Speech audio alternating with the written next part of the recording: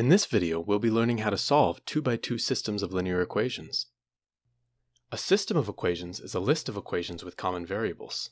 A solution to a system of equations is a list of values, one for each variable, that satisfies every equation simultaneously. For example, this system of equations has a solution of x equals minus 5 and y equals 7. If we plug in x equals minus 5, and then we plug in y equals 7, we see that both equations are satisfied simultaneously. However, x equals 7 and y equals 1 is not a solution to this system of equations. If we plug in x equals 7 and then y equals 1, we see that the first equation is satisfied, but the second one is not.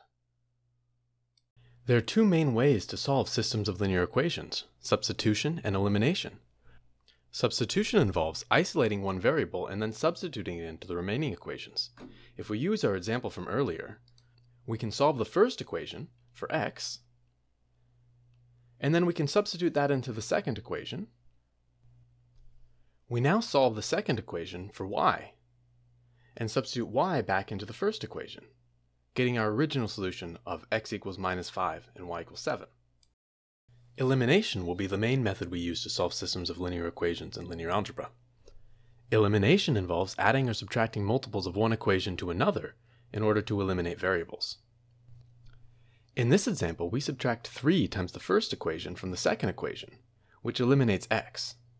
Then we multiply the second equation by minus 1, so it takes the simpler form y equals 7. Now we subtract twice the second equation from the first, and we eliminate y from the first equation, and we have our original solution of x equals minus 5 and y equals 7. The last topic we will discuss in this video is consistent and inconsistent systems of linear equations. A system of linear equations is called consistent if it has at least one solution, and inconsistent if it has no solutions. The system we've been studying this whole time has a solution of x equals minus 5 and y equals 7, and so it's consistent.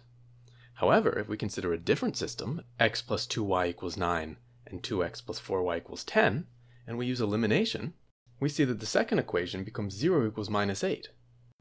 This contradiction reveals to us that there are no values of x and y that simultaneously satisfy both equations from the original system. Therefore, this system is inconsistent.